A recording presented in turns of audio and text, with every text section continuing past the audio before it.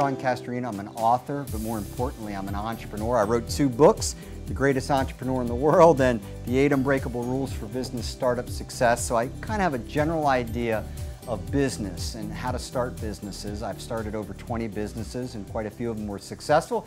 Some of them were some stinkers, but I learned a lot along the way. And I want to just go over 20 questions that you really need to ask yourself when you're starting a business. I'm going to read some of this because I really want to drill down. Normally we just send this out in a PDF, and I decided that I'd really like to just teach it to you and kind of give you the passion that I have about some of these points. The first thing is, what are the services or products your business is going to deliver? I mean, I know it's a very simple question, but what is it? Sometimes it's way too broad, especially in this day and age. It seems like niche businesses are becoming so popular. Bombas, all they sell is socks. You know, Tom's with shoes.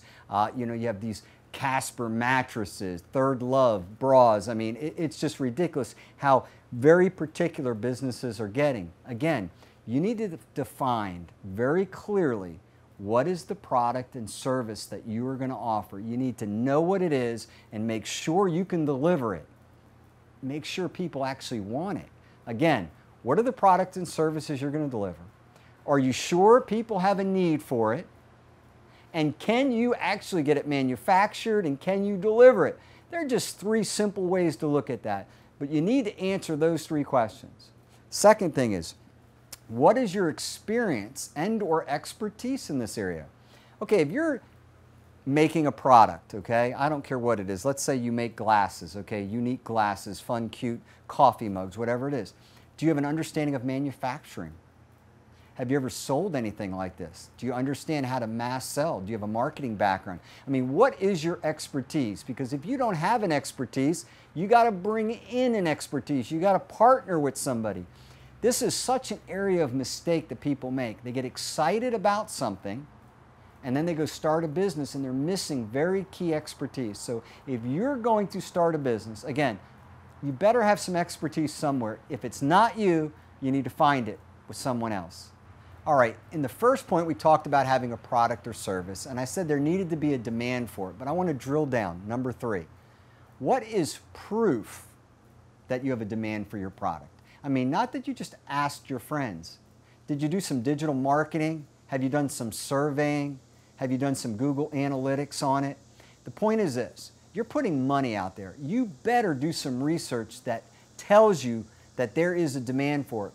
I had a service company, I've had quite a few of them, and what I've done is I'll mail out postcards in 5,000 increments to certain areas, and I'll look at our state, and I know the demographics of certain cities, and I'll do a test in each one of those cities so I know where to open a location and where not to. And it never surprises me that an area that I thought was going to be so good was a stinker, and I'm thinking, golly day, if I'd have put a business there, purchased an office, you know, vans, vehicles, and all these different things, I would have lost a fortune. So again, I test to make sure there is a demand for what it is I'm selling. Number 4, what is your competitive advantage? Let me say that again. What is your competitive advantage? Business is a sport, and you know, you can't always fight on equal fronting. Sometimes the guy's bigger, stronger. I was a former college wrestler, and I know there's a lot of ways to win. And it's not because you're always stronger. It isn't always because you're better, but you have to have some advantage. And it's the same thing in business. Can you do it faster than your competition? Can you deliver a better product? Everybody thinks they deliver a better product, so you really need to make sure you can. Can you beat them on price? Can you outmarket them? This is something that I always believe that, you know, for whatever reason that we can do, that we have the ability to communicate a message to our core, our ideal customer better than our competition, and we can do it more affordably. That's kind of our competitive advantage. You need to have something. You need to tilt the fight in your favor if you're going to start a business. Hey, 9 out of 10 businesses fail in the first decade. 1 out of 2 fail in the first 1 to 2 years. Hey, that's some pretty rough odds. So you need to fight the fight by having some advantages. Okay, don't think just because you're going to open the business it's going to work. Again, you need to have some competitive advantages. Business is very tough. It's hard to build a successful business. Number 5, are you going to resign from your current position? Let me go over that. Are you going to quit a paying job that feeds your family to start something that 1 out of every 2 times fails? See, when you say it that way, it kind of hits you. I never quit a job to start a business. I believe 40 hours a week pays the bills, 20 hours a week will accomplish your dream and make you rich. So I always had something that paid the bills and built my businesses in the other time that I had. And that's why I always hired smart people to work within my companies. I knew I couldn't be there every day.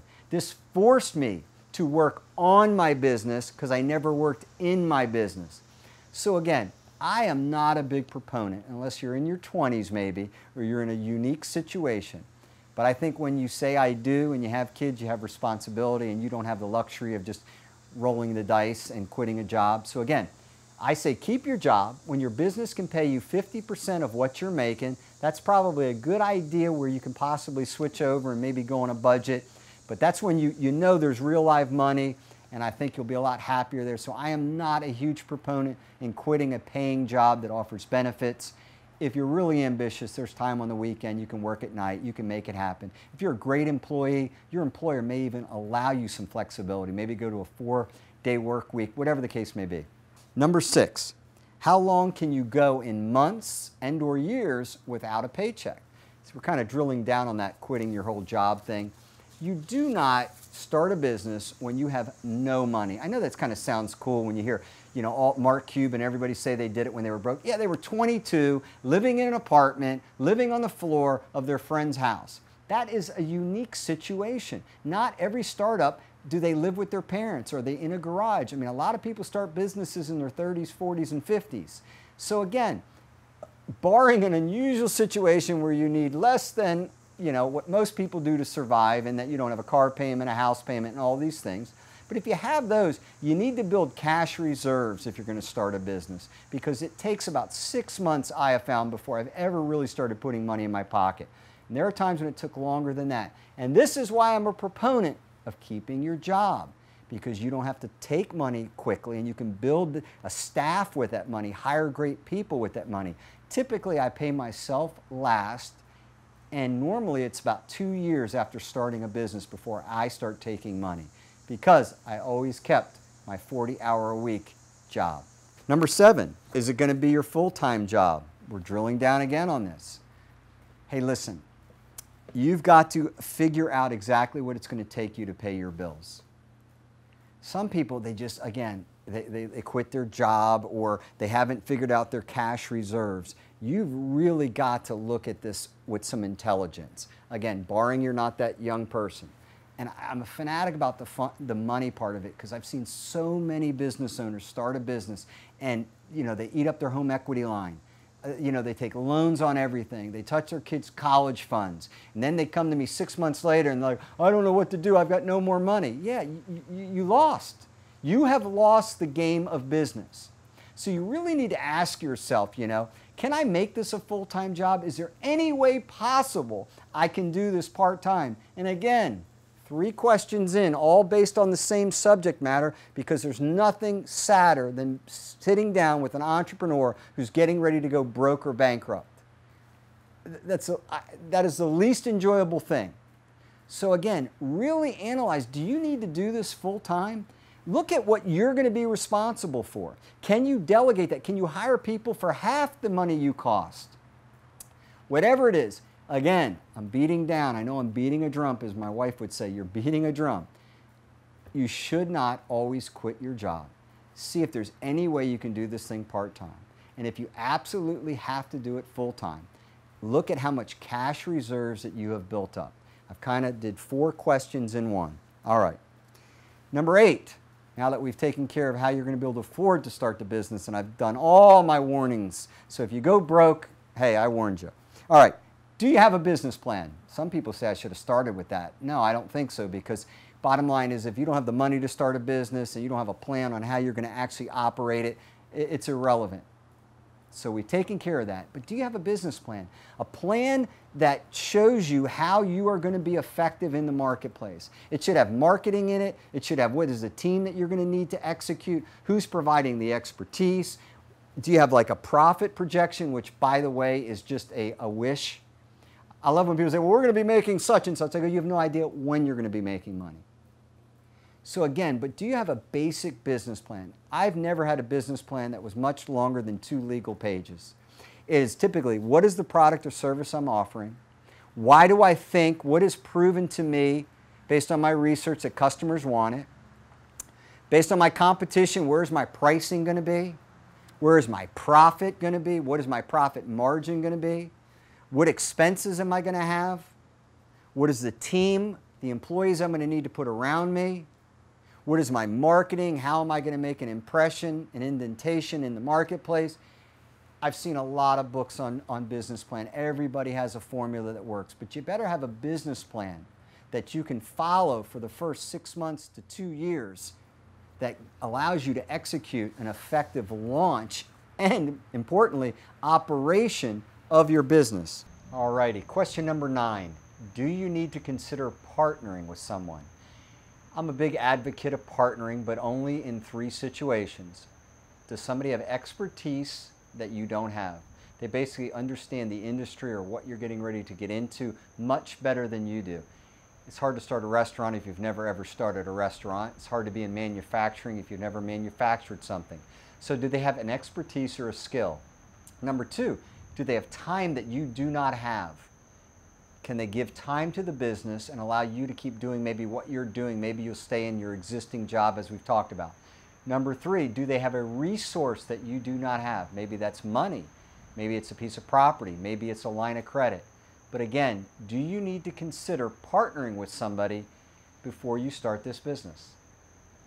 Number 10, you're going to start seeing a pattern here. What is your personal income goal after year 1? You notice I'm going back to how much money you're going to make again. It kind of goes back to why I like you to keep your job for a time being.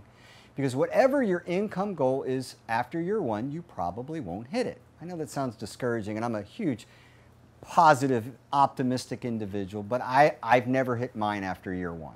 I always took whatever I thought I was going to make because I got excited. After year 1, I wanted to put it back into the company. But it's okay, and I think you should set financial goals. Profit for the company, income for the company, and it needs to be ambitious. And I think you need to set some measurables so that you know a year later, if you're not hitting them, sometimes you really got to reconsider whether this was a good idea. Example, if you quit your job and you set a goal to make $50,000 and at the end of year 1 you're making $5,000, well, something's not working. Okay? You set a goal for your company to have this level of profit after year 1, and it's not even close. You got to reconsider your plan. You got to reconsider where you're at in the marketplace. So I'm a really big believer in setting some key measurables to look at after year 1. And I'm talking about your personal income, maybe the profit of the company, maybe have you guarded a certain profit margin. If you thought the profit margin was going to be this and you find out after year 1 it's half of that, well, guess what? You're making half as much money as you thought. So again, after year 1, you have to have some key indicators. Your personal income is the one I stress, the profit and the income of the company, profit margins, maybe some customer acquisitions, how many customers you think you brought on after the year. But after year 1, you have to have some key measurables that you need to meet or really analyze what you're doing and whether this is going to be a success. Number 11, do you have high energy? That's totally off the path, but Warren Buffett loves people with high energy. Listen, nothing is harder than starting a business. Again, I encourage you to possibly keep your job for a time being and working 20 to 30 hours additionally to build a business. That's a 70-hour work week. It takes high energy. Listen, nothing is harder. Nothing will be more demanding. If you want to start a business, I just can't see a low-energy person doing it that well. For one, I think low-energy people have a hard time hiring people. When I interview people, they have told me, there was something about you. I just kind of knew it was going to be successful. You were so excited. I've had clients tell me that. I wasn't really sure what you knew, but you just gave the impression that you were going to get it done. Again, high energy is a quality you really got to ask yourself, do you still have it? Can you display it? Because if you're going to start a business, you are darn sure going to need it. Number 12, I'm kind of going through personal qualities that I encourage you to have and to ask yourself. Are you competitive? Listen, Business is a contact sport. It is competition. I want to beat my competitor in every area if possible. I know like a competitive advantage is kind of like one thing. I want to, honestly, I want to knock them out in a few areas. I want to have more customers than them. I want to bring in more money than them. I want to have more company vehicles than them. I want to have a nicer office than them. I want to have much better marketing than them. I want to have a bigger market share than them. I want more awards than them. I can keep going. The point is this. I'm a competitive person, and I do believe to be a successful business owner, you must be very competitive. Steve Jobs, Bill Gates, extraordinarily competitive people. So again, are you competitive? Number 13, do problems bring out the best in you? Do problems bring out your best thinking? I'm telling you, when you start a business, I always use the illustration, it's like flying a kite, and it could come down in just a second with the wind. You're constantly solving problems because every day you kind of think something works and then you try it and you realize it doesn't work. Starting a business is so fluid that if you're not a good problem solver, man, you're going to be in trouble. What I found is so many new business owners are paralyzed when they have a problem. They can't make a decision, and what happens is that they lose the confidence of the little bit of staff they have. Nobody wants to work for somebody who they think can't make a decision and they're afraid the company's going to go out of business. I encourage you, when you have a problem, address it to your staff. Let them know you're aware of it. Let them know you're working on a plan. Maybe you need to involve them in it, get other people involved in it.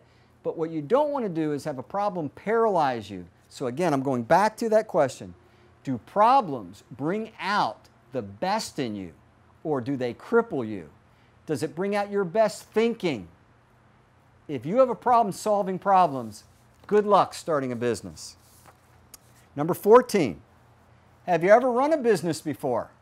Well, if you haven't, I encourage you to get mentored by somebody who has, who understands profit and loss, who understands staffing and leadership. You know, whatever, if you've never done something before, get somebody around you who has. I mean, if you want to go run a marathon, you might want to actually work out with somebody who's run a marathon. They'll tell you, well, you need to run the first amount of miles this way, and then this way, and this is how you want to train. Again, starting a business, 9 out of 10 fail. If you've never started a business, I would encourage you to get yourself around somebody who's built a successful business. You know, it's funny, when you get around people who've done something successful, they like to talk about it. They like to tell you how they did it. So they'll probably mentor you for free. I had people that I went to lunch with once a month.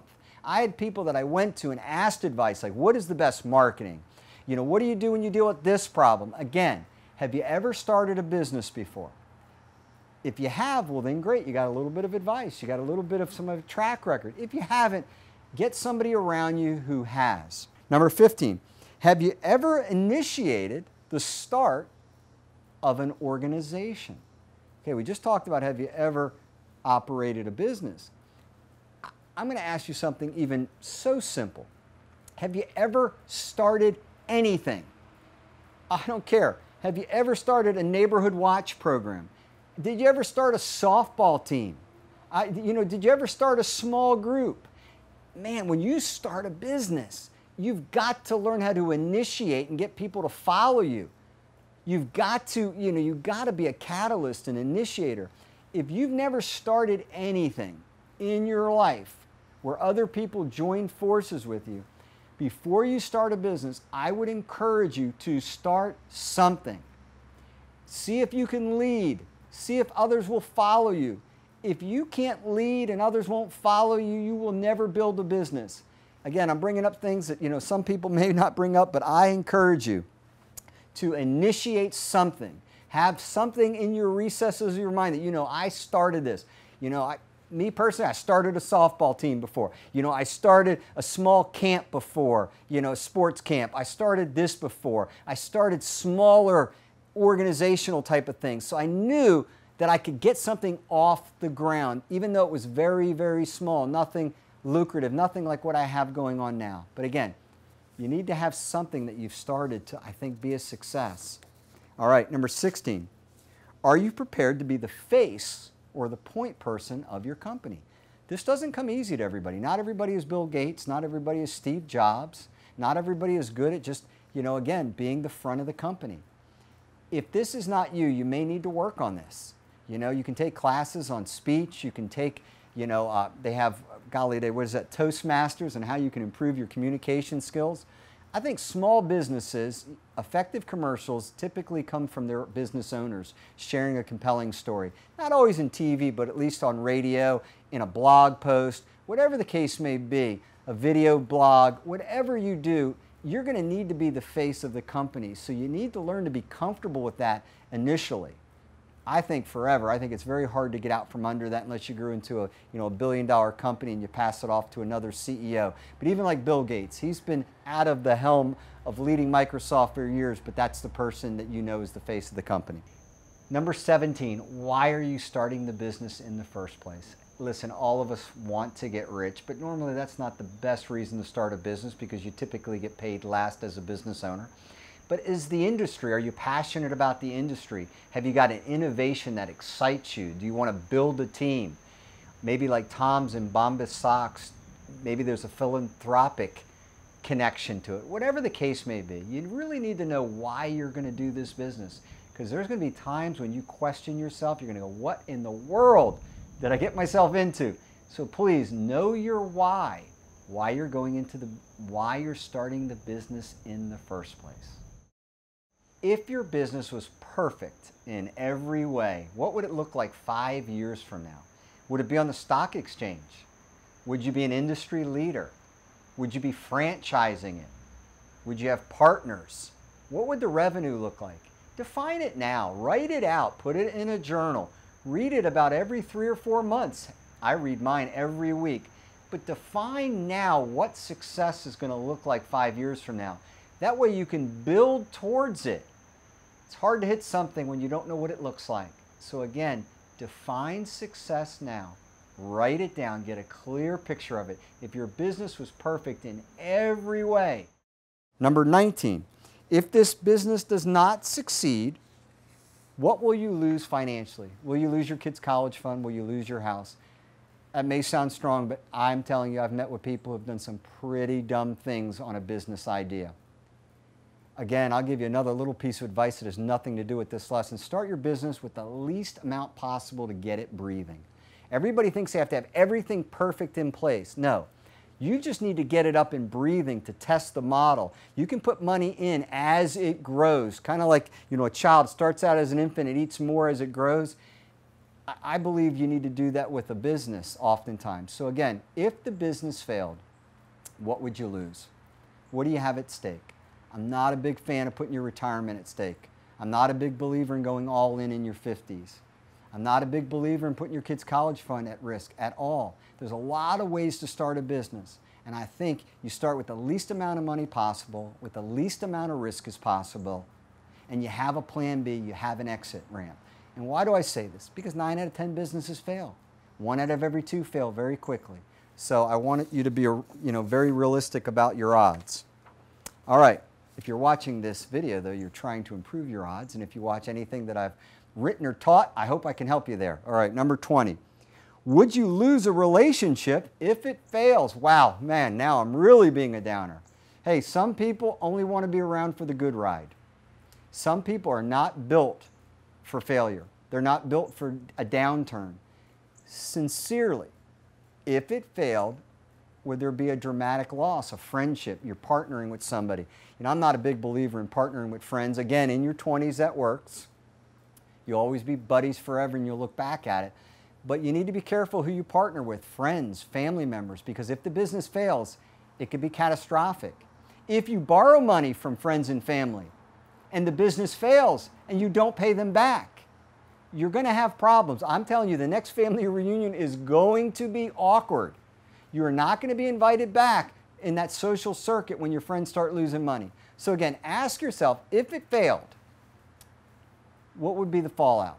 What relationships would be heavily damaged, not be the same? Family, friends, again, maybe your living situation, if it failed and you lost significant household income, somebody would not be very happy with you. Listen, none of these are questions people are excited to ask, but I put together questions that nobody asks. that I don't see in business plans and I don't read in a lot of books. I encourage you to go back over these. You can download the PDF and look at these even closer, but I wanted to articulate the 20 questions that I encourage you to ask before you start a business. These are questions you may have never thought of, but I sincerely want to help you. Sean Castrina, delivering the 20 questions every business owner should ask before starting a business.